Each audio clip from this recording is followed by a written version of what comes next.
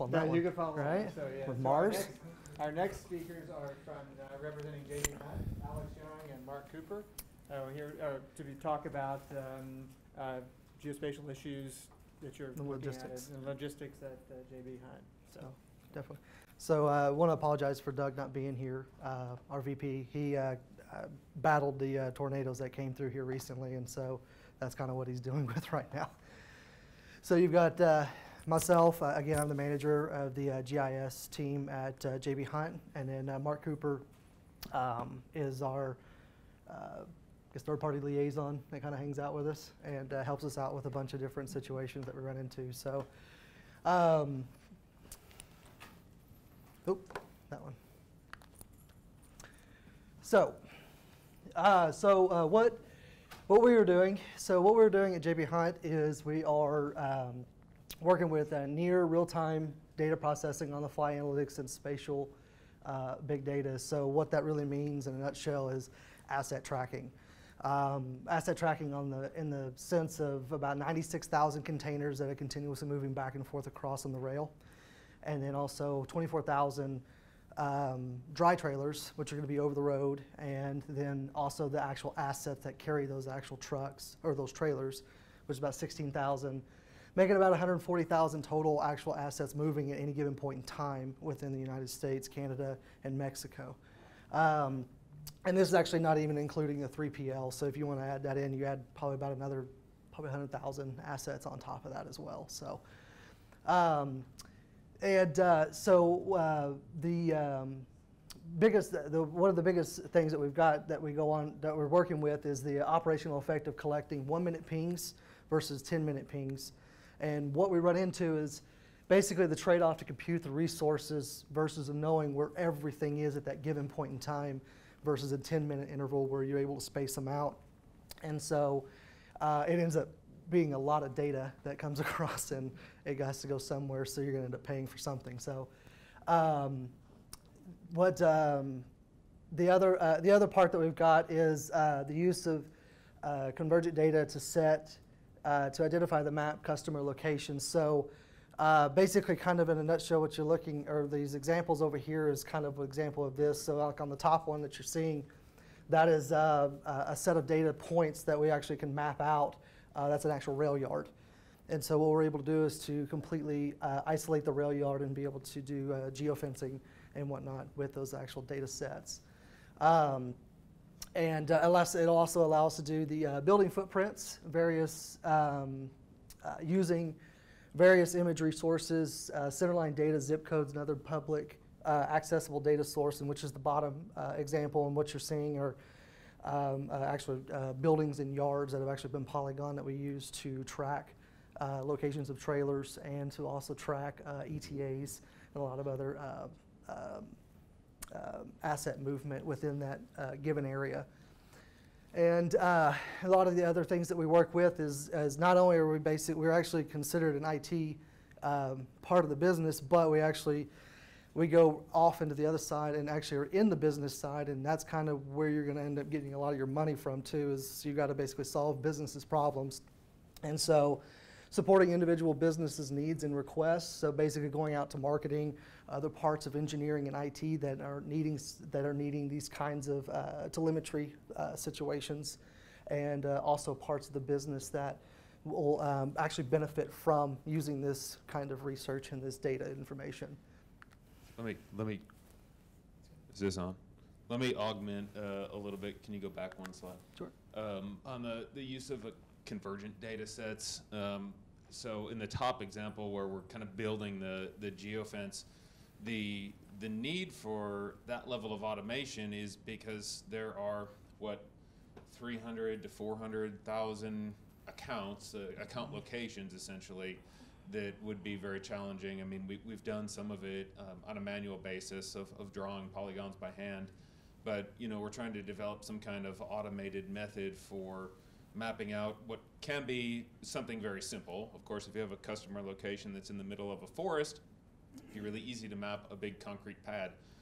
If it's in the middle of a city, concrete jungle, and it's an industrial complex where you have a bunch of different, trucking, shipping yards next to each other, one blends into the other, it gets a lot more complex, which is why you can't just rely on, imagery or an address to come up with a yard like this or a customer location like this. So the ability for us to draw something in an automated fashion is highly important. Also, not only because of the sheer volume that exists, but the number of additions per day are typically in the hundreds. 200 to 300. Yeah, so it's a constant task that's out there. Cool. So this is moving over into challenges. So challenges in the sense of the logistics industry is actually kind of behind in the times with technology. A lot of the companies that you run into actually run into the same problem of what we run into on kind of a daily basis, and it's the sheer volume of logistics, and in the sense of, you don't really think about it, but the amount of freight that is moved across the United States in general is very scary, to be honest with you. And so keeping track of that and being able to make sure that that gets from point A to point B and anything in between that happens, you can react and make sure you make a good decision on what needs to happen. So the other challenges is also bringing the other management and kind of that business that I was talking about over and kind of adopting this GIS technology. So basically, again, J.B. Hunt being around since 1961, they've been doing it for a while. And so when you introduce a new technology, it's got to come with a little bit of punch because they've been doing it for so long. They don't really, you've got to make sure that you can bring what they really want to be able to kind of move forward with the technology. Again, same concept as in the sense of introducing a new technology. Asking the question of why are they paying $1 to $2 million for software when they can actually just basically go out and replace the item that they lost. So basically using the technology to make sure that you can show them where the assets are, to allow them to go get them or to go fetch them, to make sure they're utilizing the assets to the full potential instead of it sitting in a yard lost for months on end. You're able to see it on a map and be able to point someone to that direction and go get it picked up to be able to move it, because a sitting trailer is worthless unless you've got freight on it. So other challenges or to correlate with comments today on kind of how to advertise GIS. And a lot of that, what we're doing as far as on our end is done a lot of workshops with the business side and kind of getting them involved. We're also working on how to kind of put the GIS technology in their hands and being able to kind of show them how it works, and just to basically kind of put them in a portal and let them run with it and kind of see what they do. Because I think, again, with being able to kind of share this out and then allow the company to kind of get a hold of it, and then everybody else has their own idea of how to do things, and then they can share within that same company and share the ideas across, it continues to grow, and then that sharing momentum kind of grows into a lot of new things that we can work with. So and then adjusting to our working with and around directives from the management, and basically kind of adjusting to factors that we can't control. We have a lot of situations on the outside that we can't control, so we basically have to battle certain situations to make sure that we can continue to move forward. So, and the two other examples over there are, bottom one is points of interest for like fuel stations throughout the United States. And then also the top one is actually combining some weather and some locations of certain points of interest that they're wanting to make sure. So it's just basically anything that falls into like a hurricane or tornado, anything that shows up that actually hits that point, it'll alert somebody, so that way they can make sure that everybody is aware that something is possibly going to happen within that area. Don't drive your truck through a hurricane. Right, that, yeah, or a tornado. Those are bad too. So, yeah. So, and then, yep, I'll let you do the final one. I'll kind of finish up here for some of the research challenges going forward. And these points are largely put together with regards to J.B. Hunt. As a consultant, I work with many different industries, different sectors. So, these kind of apply across a lot of different areas that I end up working in with regards to data management and geospatial technology. With JB Hunt, one of the big points that Doug wanted to make was when we are able to harness this big spatial data of all of our location pings, and when we collect this for months or years on end, how can we use that to look back, whether it's through a visualization or just hardcore coding and data analysis, to make better decisions going forward? Are there little bits that we can extract to optimize our routes? FedEx was famous for eliminating left turns to the greatest extent possible to increase their profitability and reduce time on their driving routes. Can we see some areas where we could make tweaks like that with the trucking routes? Are there common areas where we can extract from the data? Do drivers do certain things, even though they have the software in their truck to tell them exactly what route to follow?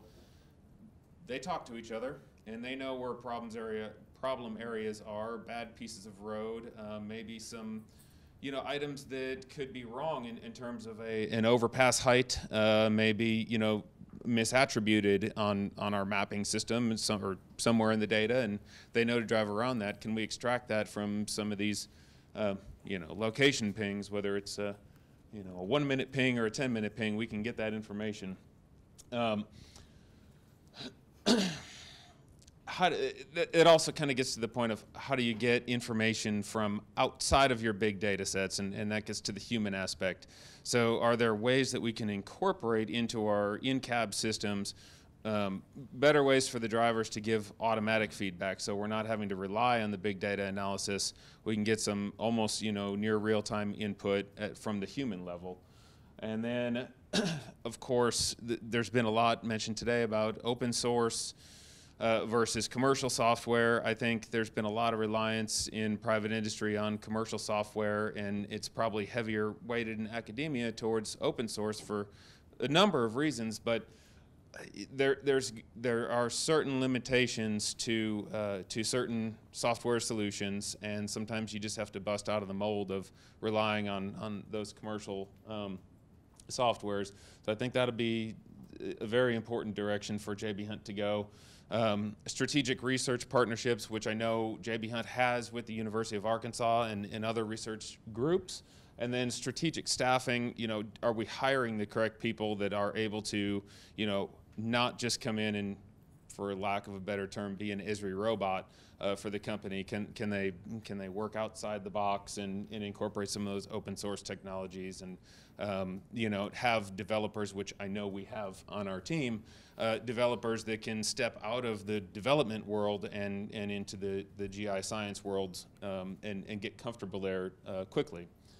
And then there was Devin brought up we got the benefit of going late in the day, so we could put some extra points in here, but Devin brought up the assumption of a geographic completeness on whether it's management or other end users. There's an assumption that we have all these maps. Google can do it, so why can't we do it, or why don't we have it?